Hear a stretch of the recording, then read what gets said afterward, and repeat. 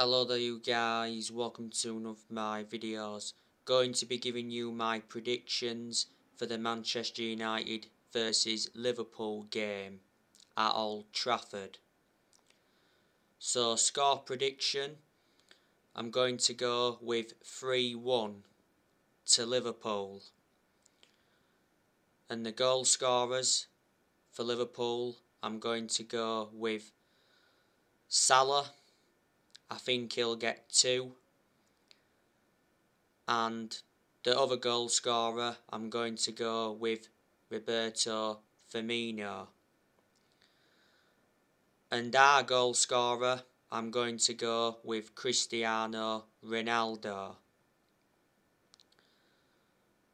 So that is your predictions.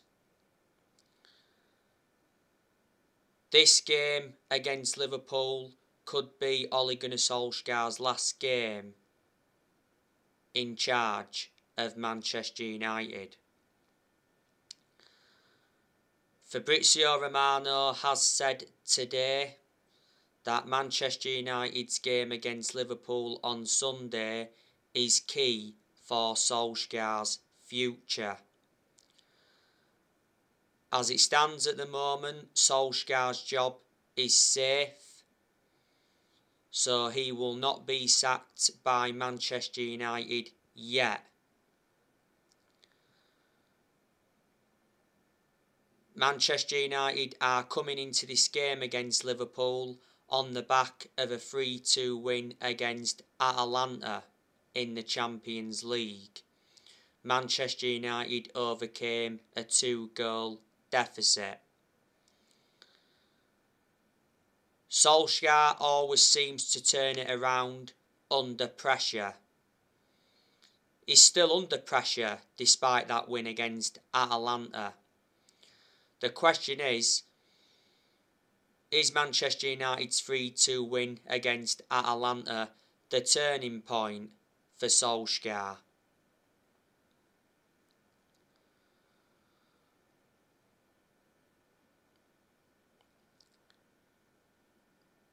Manchester United lost the last league game to Leicester 4-2.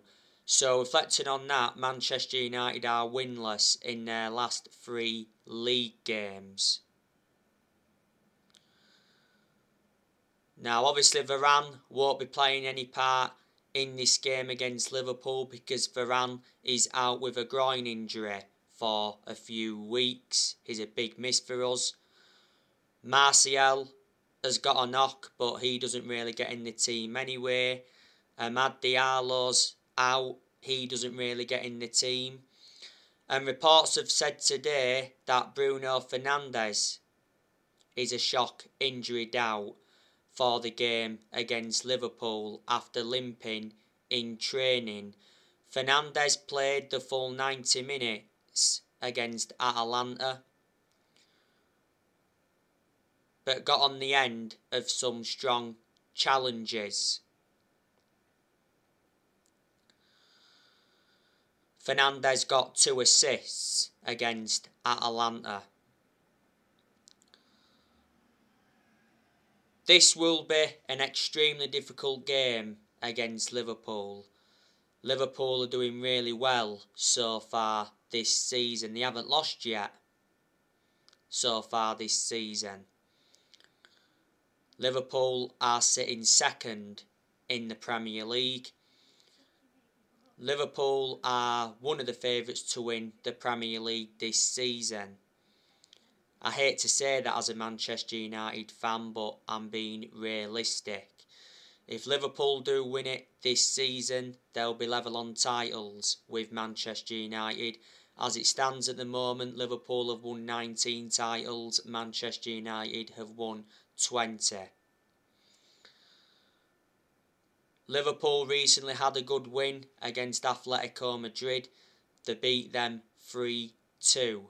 And Liverpool won their last league game against Watford 5-0.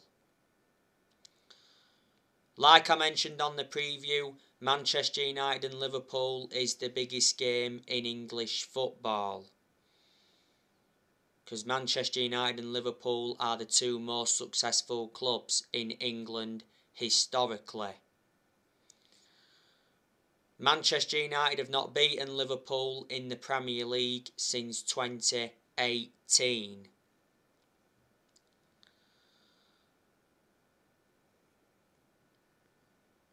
Last season, Liverpool beat us at Old Trafford in the league 4-2. That was the first time Liverpool won at Old Trafford since 2014. Manchester United beat Liverpool in the FA Cup at Old Trafford last season 3-2, and it was a 0-0 draw at Anfield last season.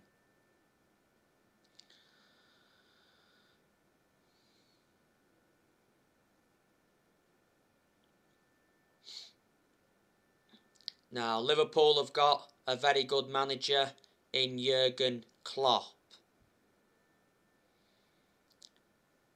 So far, he's won 4 trophies as Liverpool manager. He's won the Premier League, won that the season before last. That was the first time Liverpool won a title in 30 years. He's also won the FIFA Club World Cup. He's won the Super Cup, and Klopp's also won the Champions League at Liverpool. Liverpool have won 6 Champions Leagues, so they've won the most Champions Leagues out of the English clubs. Klopp has been Liverpool manager for like 6.5 years now. He's got a contract with Liverpool until 2024. Before Liverpool, he was at Borussia Dortmund. He won a few trophies at Dortmund, and before Dortmund, he was at Mainz 05. Klopp has beaten Solskjaer in the Premier League. Solskjaer has not yet beaten Jurgen Klopp in the Premier League, but he's beaten him in the FA Cup. Klopp is one of the best managers Liverpool have had in this generation. Before Klopp, Liverpool had Brendan Rodgers. Brendan Rodgers enjoyed one good season at Liverpool. Before Liverpool had Roy Hodgson. He's probably one of the worst managers Liverpool Football Club have had. At one point, Liverpool had Kenny Dalglish as the manager. He wasn't a good manager, but he was a good player.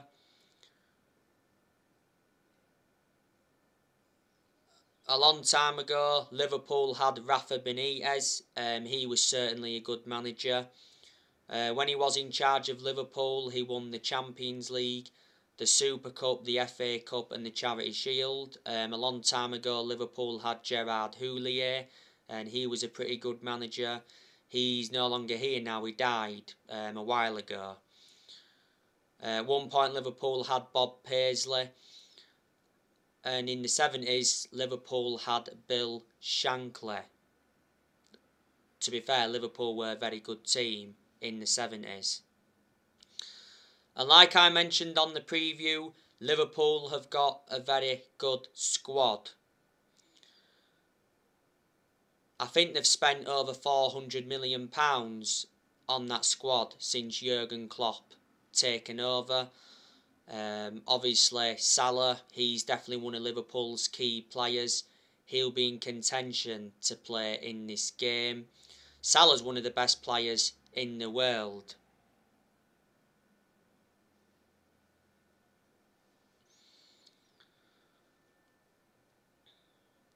Firmino, he's been in scintillating form this season. So far this season he's made up from last season, because I thought last season Firmino was out of form. Jota was actually ahead of Firmino last season with how poor Firmino was. Firmino will be in contention to play in this game. Liverpool have also got Sadio Mane. He's a good player. He creates chances and he scores good goals. Revert back to what I said on the preview. It'll be interesting to see how our defence cope with the likes of Salah, Firmino, Mane.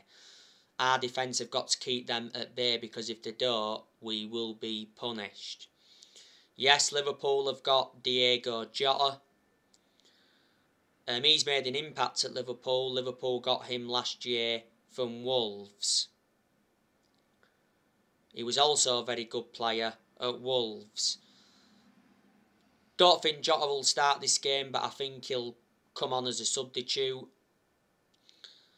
Liverpool have also got Divock Origi. He's their backup striker.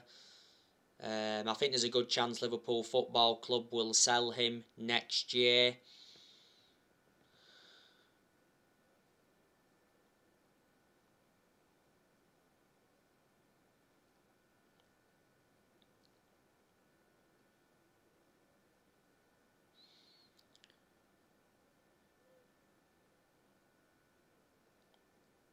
Liverpool have also got Mina Mimo back. He was out on loan with Southampton. He doesn't really get in Liverpool's team. Liverpool have got quite a lot of midfielders in their team as well. Obviously, one of their midfielders is Thiago Alcantara. He's out with injury at the moment. I'm not sure if he's going to be available for this game.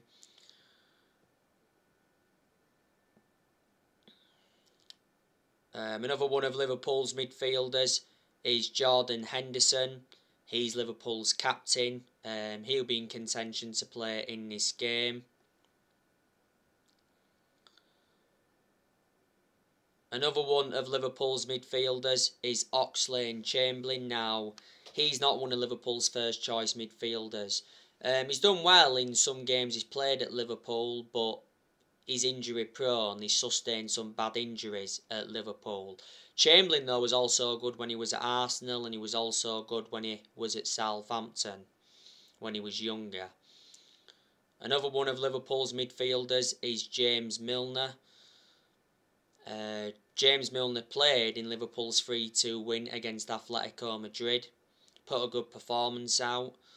I'm surprised Milner's still playing football. When he leaves Liverpool, will he retire or will he go to another club before he retires?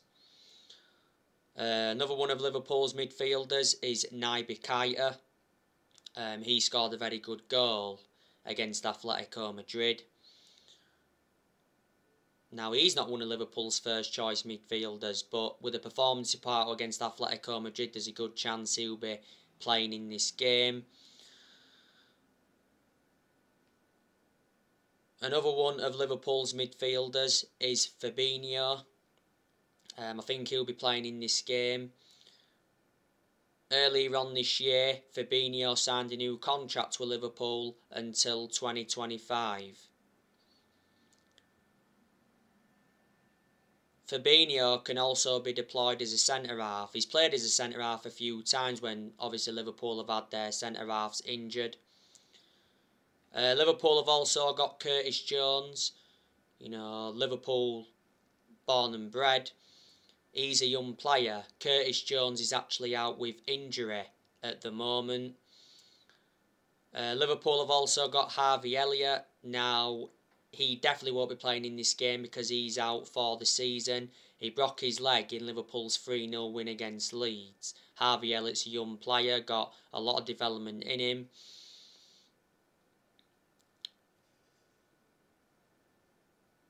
Liverpool have obviously got Tsimikas. He's their backup left back to Andrew Robertson. Liverpool brought Tsimikas in last year. He only plays when Robertson's not available. Liverpool have got Andrew Robertson, their first choice left back for me, the best left back in the Premier League. He'll be in contention to play in this game. One of Liverpool's centre-halves is Kanate. They got him in the summer transfer window. He was the only signing Liverpool made in the summer transfer window. They got him from RB Leipzig. Liverpool have done very good transfer business with RB Leipzig. Obviously, another one of Liverpool's centre-halves is Virgil van Dijk. Virgil van Dijk is the best centre-half in the world. Liverpool paid £75 million for him. So he's the second most expensive centre-half in the world behind Maguire. Liverpool got him from Southampton, and Liverpool have done very good business with Southampton in recent years. Van Dijk was out with injury last season, and he was a big miss for Liverpool, but since he's come back, Liverpool look a much better team. Another one of Liverpool's centre-halves is Joe Matip. I think there's a good chance he'll be playing in this game. He'll probably go alongside Van Dijk unless Klopp decides to go with Gomez alongside Van Dijk. Obviously, Liverpool have got Trent Alexander-Arnold. Being part of Liverpool Football Club for a long time, risen up their academy. Trent Alexander-Arnold's the best right back in the Premier League. And obviously Liverpool's first choice goalkeeper is Alisson. One of the best goalkeepers in the world at the moment, if not the best. Liverpool have obviously let players go. They offloaded Shaqiri in the summer transfer window. He went to Lyon. They also offloaded Wijnaldum. Liverpool let him go on a free, he went to PSG. Liverpool also offloaded Harry Wilson. Was it last year Liverpool offloaded Nathaniel Klein, Dejan Lovren and Adam Lallana? And there's other players they've offloaded. So there you go.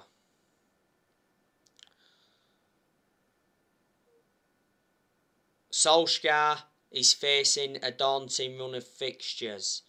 You know, we've got Liverpool on Sunday. Then the next league game after Liverpool, it's Tottenham. Then after Tottenham in the league, it's Man City. And we've got Arsenal and Chelsea coming up soon. And I can assure we're going to drop points in those games.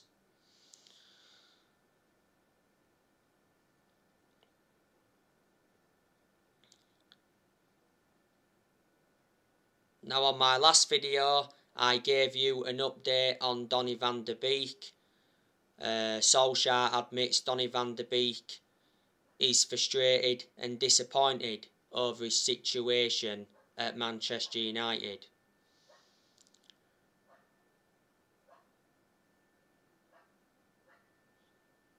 You know, Van de Beek played no part against Atalanta.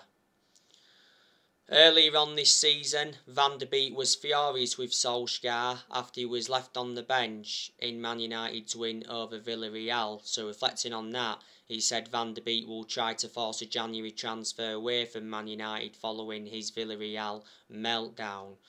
Earlier on this season, Van de Beek told Solskjaer his best position. He reckons he'd be best served operating as a number 6 or as a number 8. And earlier on this season, don't forget, Van de Beek spoke about his Man United future in an exclusive interview with Rio Ferdinand. Many clubs are in for Van de Beek, and earlier on this season it said Van de Beek's agent is said to be working hard on finding a new club for his client.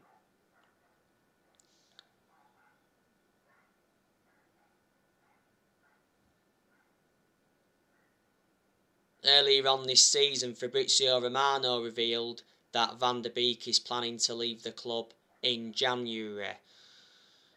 Revert back to what I've said before though, Solskjaer should be starting Van de Beek, especially in the Premier League, because he's a good player. But like I've said, I haven't got much of a perception on him, because he hasn't been given enough game time at Man United. Van de Beek has endured 18 months at Man United.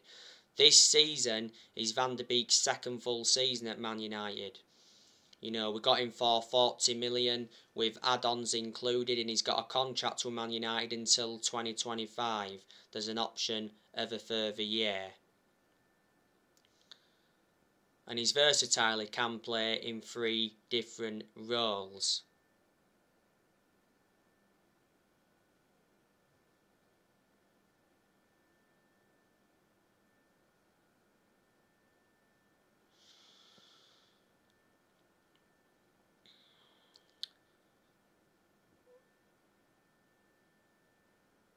Now, as you all know, there's been rumours about Antonio Conte coming in to replace Solskjaer.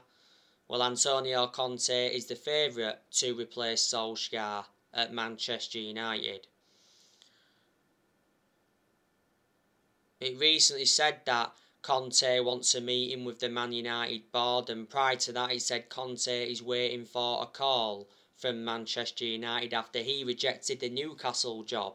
Earlier on this season, he said Conte would accept the Man United job if Solskjaer was to get sacked, and Conte made it clear that he wants a winning project. So reflecting on that, he rejected Arsenal and he rejected Tottenham.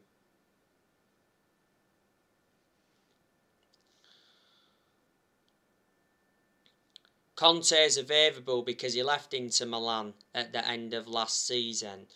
But there's a lot of United fans that are demanding him in. Like I've said before, Conte's got a good pedigree behind him because he won a lot of silverware in his home nation. And when Conte was in his first season at Chelsea, he won the Premier League. So he's managing the Premier League before, so that's beneficial. There's also some United fans that are demanding Zidane in. Don't forget, reports from Spain said the other day that Man United contacted Zidane through the recommendation of Cristiano Ronaldo. I think Man United have also held talks with Erik ten Hag. If Solskjaer does get sacked, he will be the fourth permanent manager to be sacked since Ferguson. Because 3 managers have already been sacked since Ferguson. We sacked Moyes, Van Gaal and Jose Mourinho. I can assure Solskjaer will not get until the end of this season. I think he'll be sacked by Christmas unless results improve. And Solskjaer is out of excuses. Because Manchester United have got a very good squad. It's a title-winning squad. So, in reality, we should be winning the Premier League this season. But the problem is, we're not playing as a team, we're playing as individuals like Neville was talking about earlier on this season. Solskjaer received very good backing in the summer transfer window. You know, John Murtough backed him, Darren Fletcher backed him, Woodward's backed him, and the Glazers surprisingly backed him. And Man United enjoyed a very good summer transfer window and spent around 141 million. Brought Tom Eaton in on a free from Villa, brought Sancho in from Dortmund, brought Varane in from Real Madrid, and we re-signed Cristiano Ronaldo after 12 years. So there you go, but revert back to what I've said before, when results aren't going our way and when we're inconsistent and when we've been inconsistent, not all of the blame stems from Solskjaer. Obviously he's accountable for certain things, but I think there's certain players that have got to take responsibility because there's still certain players at Man United that are not good enough to represent the club. Solskjaer has not yet won a trophy as Manchester United manager. We haven't won anything since 2017. Solskjaer signed a new contract with the club in the summer until 2024. There's an option of a further year.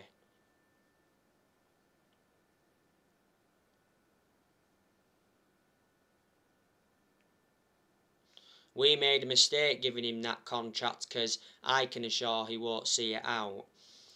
If Solskjaer is still Manchester United manager in December, he'll be celebrating 3 years in charge.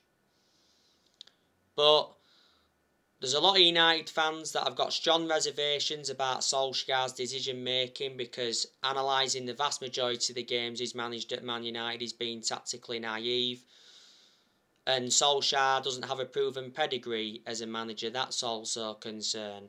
The reason Solskjaer is still Manchester United manager is because he's a legend of the club. That's what's basically saved him. Disregarding being a club legend, I can assure he wouldn't have been here by now. You know, all he knew when he'd taken over at Man United, it was going to be a massive job. And he knew he had a lot to do when he came in. But I just think that Solskjaer is in a position that he shouldn't be in. and the expectations are far too high for him to exceed at Man United. So anyway guys, on my next video I'll be giving you my predicted 11 for this game. So take care, God bless guys, subscribe to the channel, it's Red Devil 24 the name. So there you go.